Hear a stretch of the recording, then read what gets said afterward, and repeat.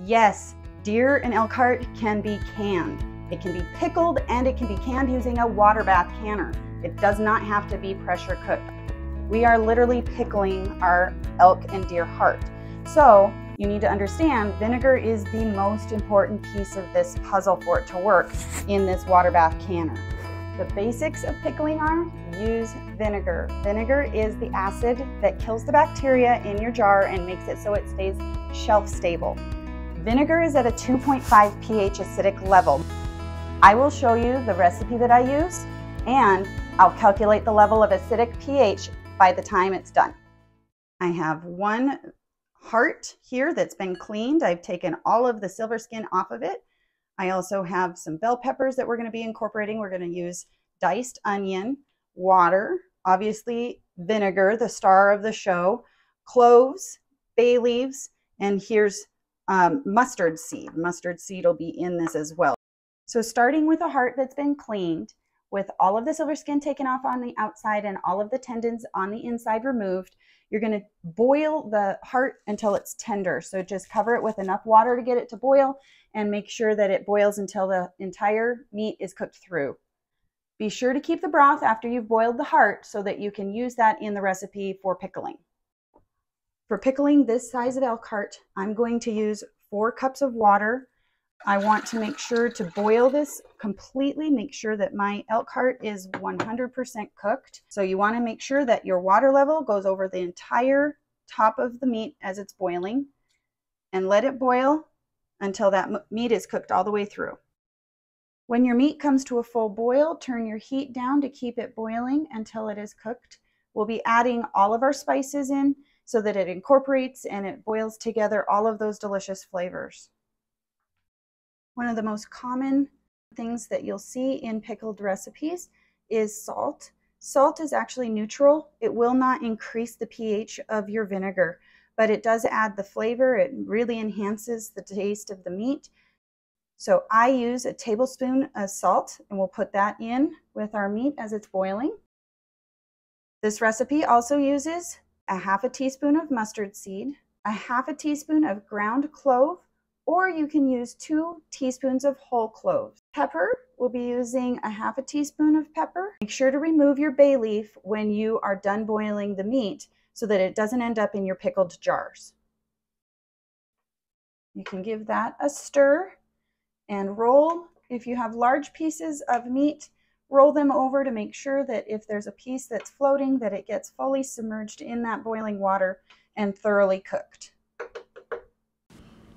Diced onions and bell peppers add color and flavor to this amazing recipe. So our meat is cooked all the way through. I'm going to remove it from the boiling water, and I want to keep, oh, there's my bay leaf. That's perfect. I want to keep at least 2 cups of this broth to add in with the vinegar for pickling.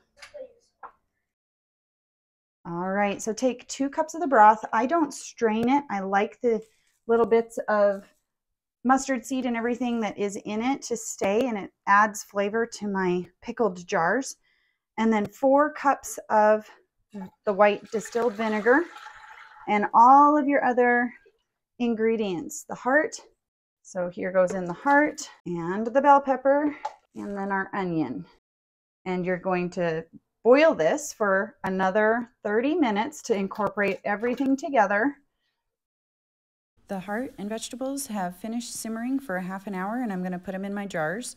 This is a pint jar, and I like to use pint jars for my pickle recipes. It makes it nice for our family to have the right serving size.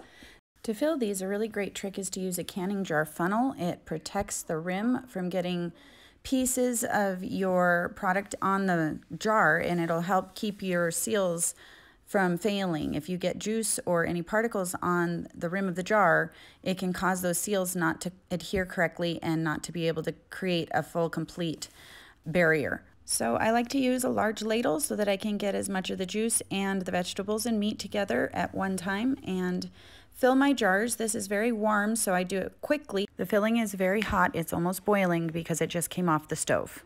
I want to make sure to leave an inch of headspace, which is the amount of air between the top of the seal and the liquid that's inside, or the filling inside of the jar. I leave an inch of headspace to make sure my jar will seal correctly.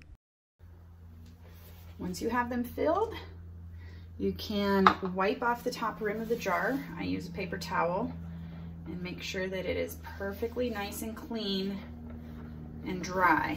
I've been simmering a little water on the stove with my lids and seals, my rings and seals in it. I like to simmer that and get it nice and hot in that water, and then I put the lids and seals in so that they are nice and soft and the rubber is ready to adhere and seal to the top of the jar. And so I'll take my hot seals, put them on top of the jars, which are very, very warm. And I'm going to show you this seal that I just found as I was pulling it out of my water. And this one would be a seal that I would not want to use, because if you look at it, the rim of it has been dented right out of the box. So be careful, make sure you check your seals, make sure that they aren't dented or flat on any of the edges, that the rubber looks just right and is ready to use. Otherwise, this seal, this would have failed. So I'm going to set that one off to the side and use a different one. I put a couple extras in just to make sure that I had several. And again, I'm checking that seal, making sure it looks just right. And this one again too probably won't seal. I'm going to make sure that I get a different one now. But if you look really, really careful, there's an indent right there in the rubber that goes all the way to the metal. And that probably would cause an air gap and not allow that seal to stay sealed, if it even did seal all right away. Okay, now that you have your seals and rings finger tight on top of your jars, I use a rack to lower my jars into my water bath. I'm going to start heating. My water right now is just room temperature. You don't want to put your jars into really hot water, because if the jar itself isn't warmed up and you put it into the really hot water, it can pop your jar and crack your jar. And then, but if you take your handles and slowly, carefully lower it in until it sits on the bottom, make sure that the water actually is covering above the top of the seals.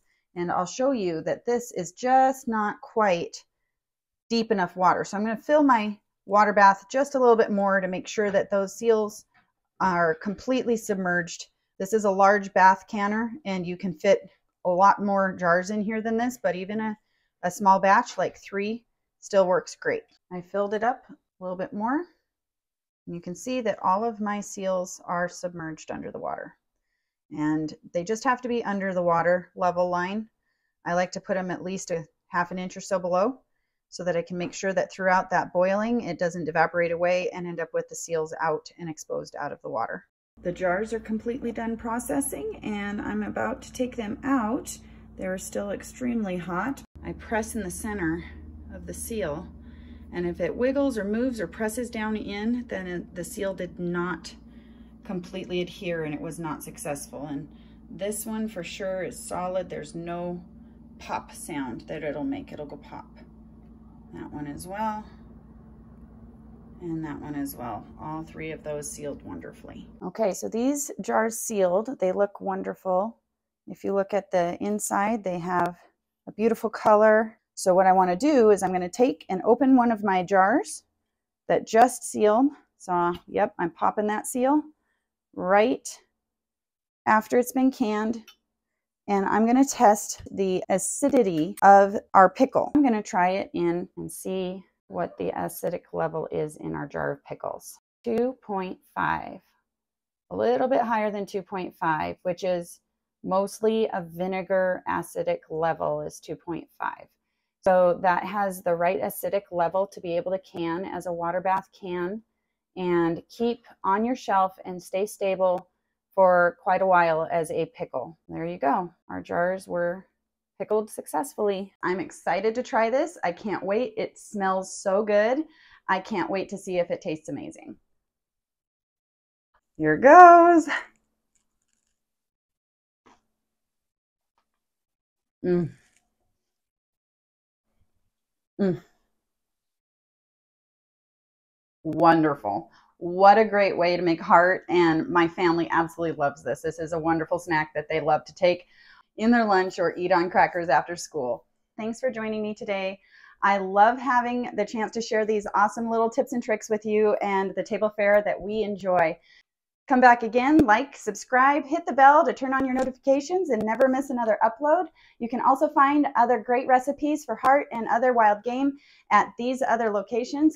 If you liked this video, comment down below, and I look forward to seeing you next time on our Western Family Living channel.